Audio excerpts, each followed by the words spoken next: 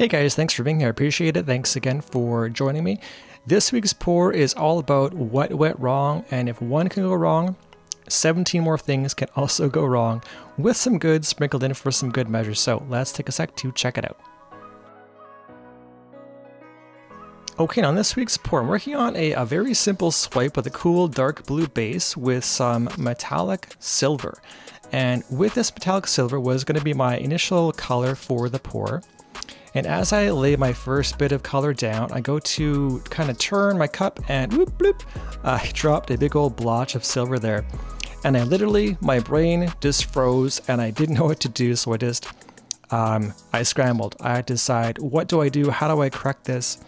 And move forward. I was out of base paint of my blue and thought, oh my gosh, how do I get this off my canvas to continue with my pour and have it look half decent? So I managed to, get my wits together and grab my palette knife and came back and thought, hey, scraping it wouldn't be a bad idea, and gave my silver blob a good scrape.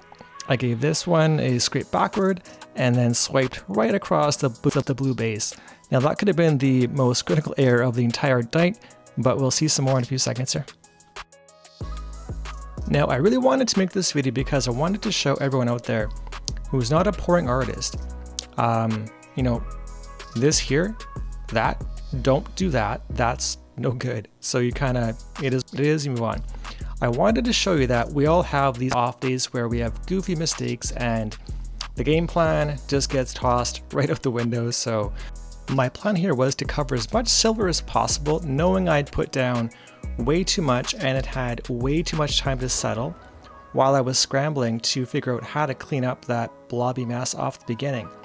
And so again, I wanted to cover up as much as I could before my swipes happened and use some cool metallic purple along with some peacock blue from TAKEOVER, and again wanting to cover as much silver as possible before my swipes happen.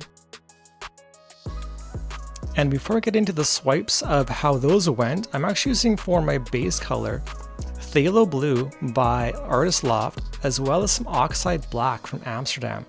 Made a very pretty dark blue that I think I'll use as a base again.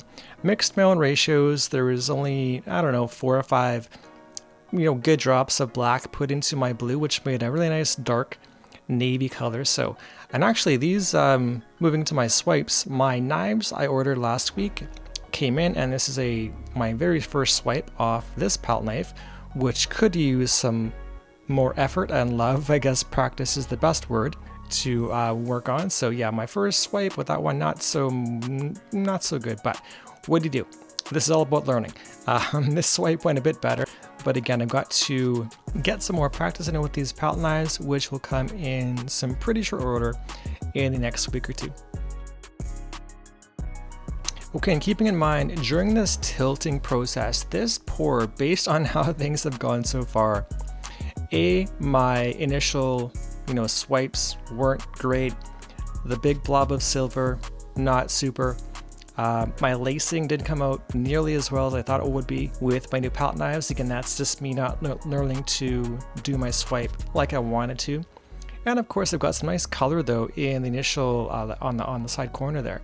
This pour in my brain right now, as I'm tilting, wants to go directly in the garbage, but I wanted to give it a shot and see how we did. So I began my tilt and wanted to see how I could stretch it out, and didn't really have much of a game plan here, wanting to, I didn't have an end goal because nothing I had done so far really went to plan. And to be honest, that's okay. This is all about learning and experimenting, trying new things.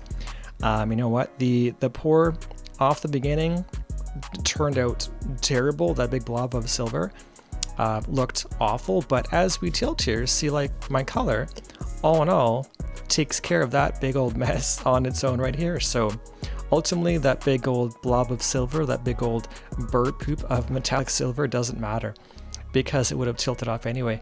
Now, one thing I did run into again this week, and more because this is more prep for myself, I didn't have nearly enough paint on the canvas and wound up cutting a whole bunch of footage out because I was tilting a lot, trying to get this painted stretch and get a decent, decent lacing in there with some nice contrast of colors with my colors on the right hand side there.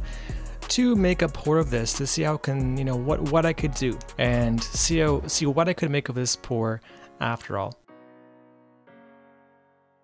And if you have come this far in the video, thanks again for being here. I appreciate it. And the support for my channel means the world to me. Thanks for your comments this past week and all your likes. I appreciate them. It does mean a lot, so thank you for those. I appreciate it. And again, this video was not meant to be negative. This is more of an opportunity to learn on, you know, for next time. I thought initially this pour would be garbage because of how much I thought went wrong off the hop, but really, all in all, this pour kind of came together. Each pour is unique and has its own quirks and likes and dislikes for all of us. And for those of us who do it more regularly than others, you'll understand that, you know what, not each pour is going to be a masterpiece, and that's okay. And also, as I round up my tilting here with the end result pretty soon, what are you guys' thoughts on the entire process on Tony's mediocre day, we'll call it? This pour is not shabby, but again, I want to share your feedback on how you think I did and what your comments may be. So do you like it? Do you not? Did I recover okay from the initial faux pas off the beginning? Let me know in the comments below. Anyway, thanks for being here again, and if you want to check out some more pours which aren't like this, take a look at this playlist right here, and we'll see you again next time.